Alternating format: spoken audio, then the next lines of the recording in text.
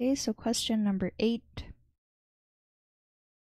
Calculate the molar mass of salicylic acid, which is used to make aspirin. Fun fact. So salicylic acid has the formula C7H6O3. So to find out the total mass of salicylic acid, we would need all the different atomic masses of the different atoms involved in the molecule. So all of the atomic masses of these atoms can be found on the periodic table.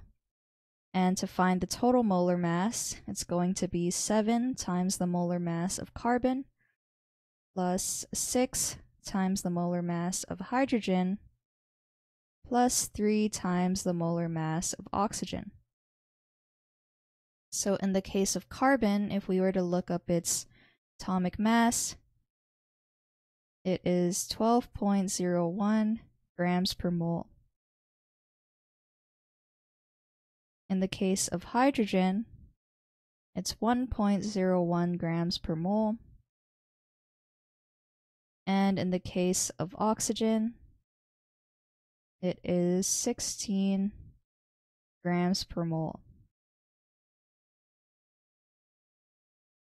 So now if we added up all these values, we get a total molar mass of 138 grams per mole for salicylic acid.